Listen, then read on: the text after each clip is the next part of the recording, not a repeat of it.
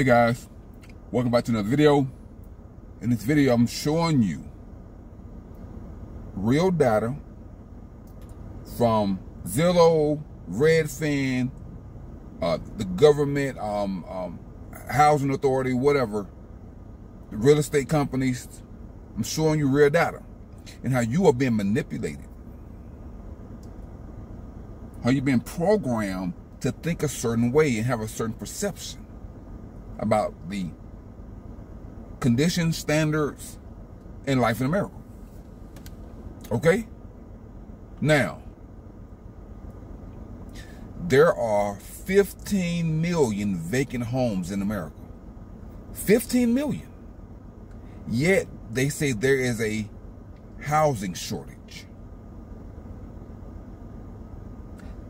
That's what the media says. Who controls the media? The government. Who controls the government? Corporate America. Who controls corporate America? The billionaires. See? So they create an illusion of a housing shortage to justify increasing the prices, to justify the inflated, bloated cost of housing. It's all a lie, guys. There are 145 million homes in the United States. Okay? 145 million. Okay? 15 million are vacant. Okay? That's 10% of the houses. It's just 15 million empty houses out there somewhere. And I understand that some of them are for investments. Some of them are for vacation rentals. Vacation use. Some of them are for a remodel, or, whatever the reason is. But there are a lot of them that just sitting empty. See, there are a lot of them have just been bought and taken off the market by strategists, by financial investment strategists to create a housing shortage. There's no housing shortage, guys. There are plenty of homes out there for sale. A housing shortage means that every house is occupied that's available, and then there's a housing shortage. It's like going to the store and there's no milk in the store. There's a milk shortage. There can't be a cooler full of milk in the back and say there's a milk shortage. See, scarcity sells. Scarcity creates an inflated price because scarcity creates fear. See, and when people see these numbers, there's a housing shortage, you better get a house now. All that they operate with fear. See, and that's the manipulation of the system. That's why I say that corporate America controls the media. And the media promotes fear. Let's take a look, guys. The United States is experiencing a housing shortage with estimates ranging from 1 to 7 million. What kind of estimate is that? From 1 to 7 million? That's huge. It should be 1 to 2 million, 3 to 4, 5 million. But 1 to 7 million? So let's just put that, they say it at 4.5 million. That's the housing shortage. But there are 15 million vacant homes. See? Because the millionaires have bought a lot of homes. The billionaires, these corporations, they're buying a lot of homes. They're taking them off the market. They let them sit empty as a tax write-off to increase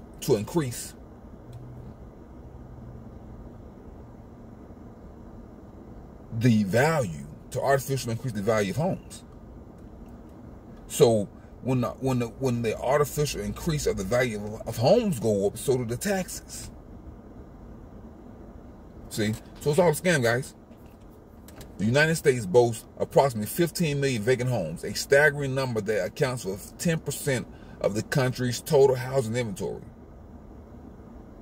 These homes stand like silent sentinels, their windows boarded up, lawns overgrown, and dreams of habitation deferred. Not all of them. That's just a percentage of them.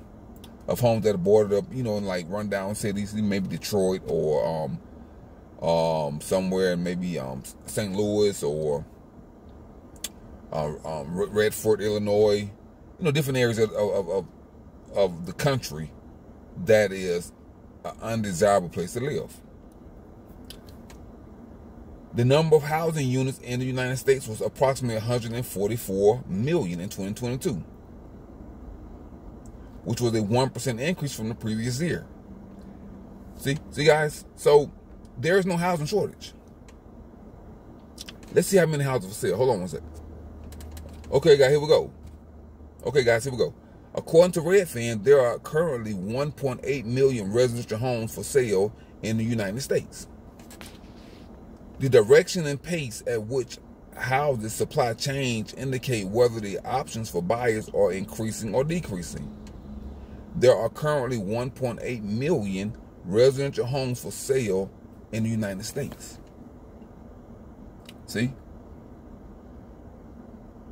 But they say there's a 4 million, there's a housing shortage. There's not a housing shortage. There are plenty of homes. There's a wage shortage. That's what a shortage is. There are plenty of overpriced, artificially inflated homes out there for sale. See? And so now, hold on, guys. And now, this is the squeeze right here. See? So housing is overinflated, it's overpriced, it's out of the reach of a lot of slave work, wage slaves. It's out of reach. Because now you need to be able to making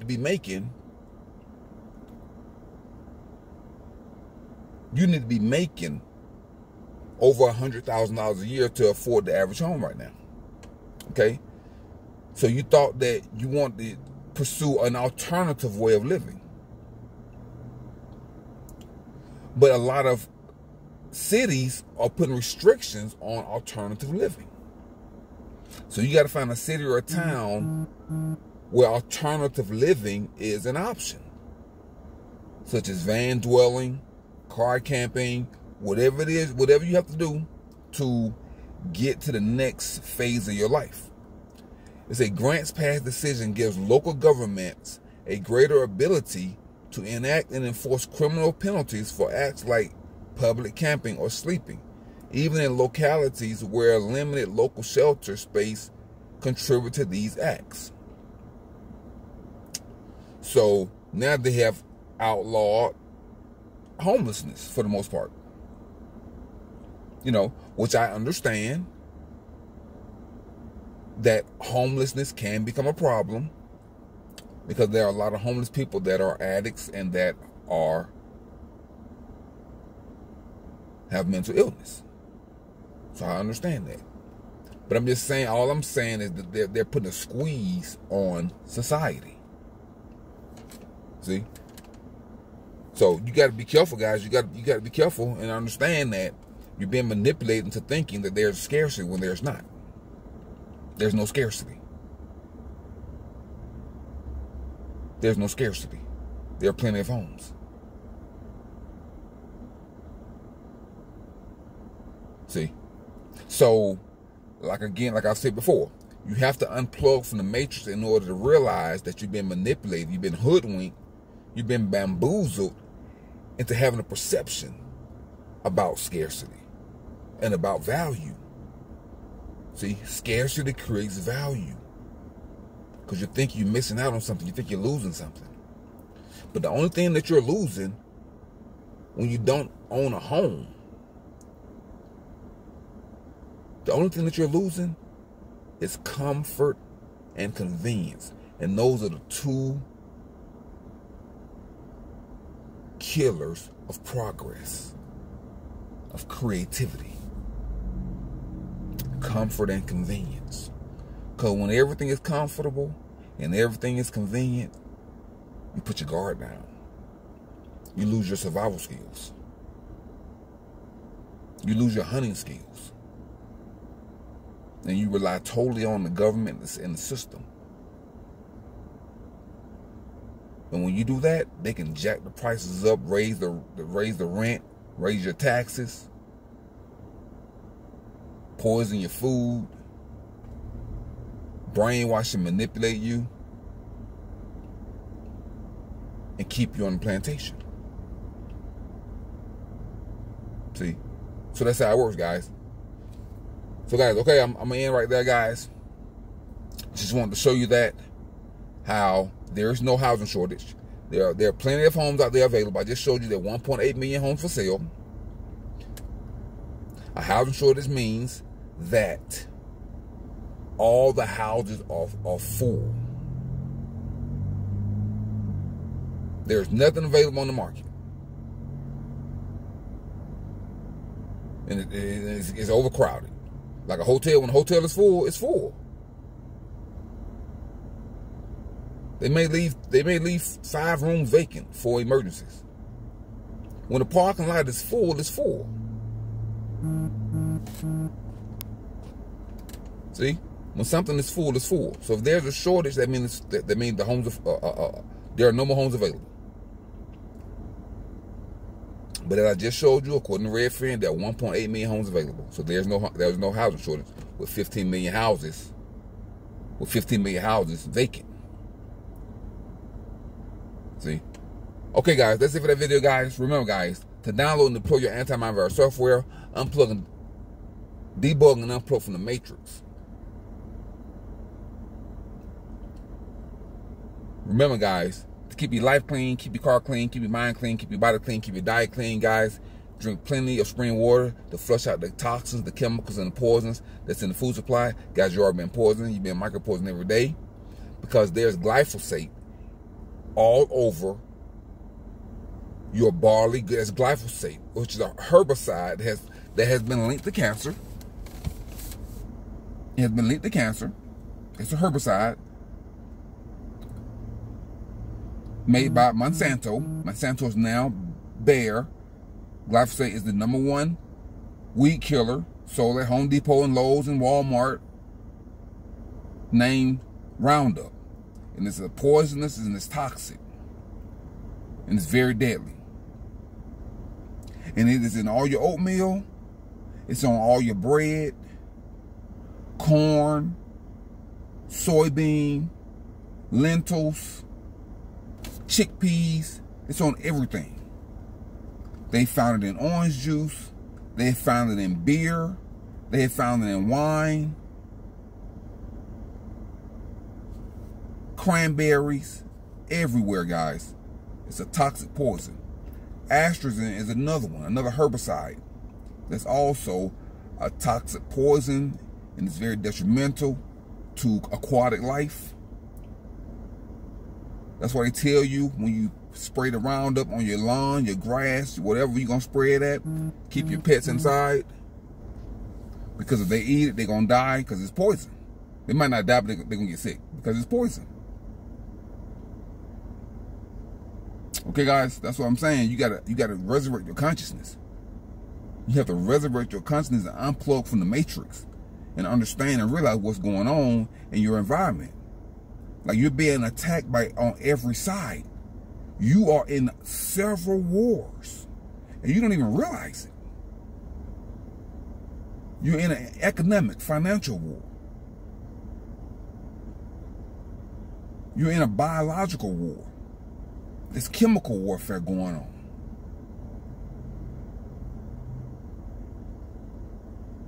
You're in an information war. You've been censored, you've been misinformed. And you've been drugged with pharmaceutical drugs. You got fentanyl on the streets, crystal meth on the streets. You got you smoking cigarettes. Got you drinking alcohol. Got you out here prostituting yourself, having unprotected sex with strangers. It's psychopathy. It is psychopathy. The unfettered behavior of so-called Christians and Muslims. It's psychopathy. People, rein yourself back in. Get a hold of yourself. Calm down. Sit down somewhere. And stop all the nonsense. See? That way you can focus on what you need to do. You can focus on your next move in life. Even your academics, they're brainwashed. Because your academics, they smoking cigarettes. They having unprotected sex. They having orgies and doing all kind of weird old psychotic stuff. Celebrating all these holidays, spending money, worrying about the interest rate. There's no way that you're worrying about the cost of living and you're using DoorDash every day or every other day. There's no way you're worrying about the cost of living. So that's why the billionaires, that's why they keep going up on the cost of everything, because they see that you're irrational, irresponsible, and stupid with your spending habits. They say these idiots paying $5 for a bag of potato chips.